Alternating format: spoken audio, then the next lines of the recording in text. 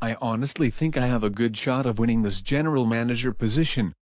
I hold good relations with all my coworkers, can constructively help others, and communicate well. A good manager must be able to communicate well with their workers but must be able to humble himself whenever required.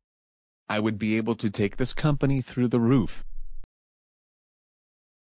Hello Jim, I'm Savin and this is Nancy. We will be conducting your interview today. We wish you the best of luck and hope you meet our qualifications. Jim, I'd like to start out by saying your resume is exquisite. Our first question is, give an example of a successful work project that involved cooperating with others. Around in our office, we have conducted many team activities to better our relationship with my fellow coworkers. My role was to lead the group and to be on top of all deadlines. Not only was I the leader of the group, but I also helped each member of our group whenever they needed help, while also mentoring some individuals on the tasks assigned to them. Overall, your interview has been the best one we've conducted all day today.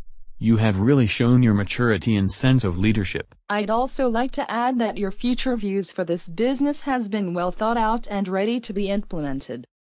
We are looking forward to seeing your management skills. And if that wasn't already a hint, I'd like to congratulate you on winning the management position for Dunder Mifflin Paper Company Incorporated. We know you will achieve great success. I knew they'd see that I was the best candidate for the job. I'm glad that they saw my leadership skills and motivation was best for this company and can't wait to reach new heights. I will show everyone that I am a great general manager and will make major changes to benefit both production and our workers. I will remember this day forever.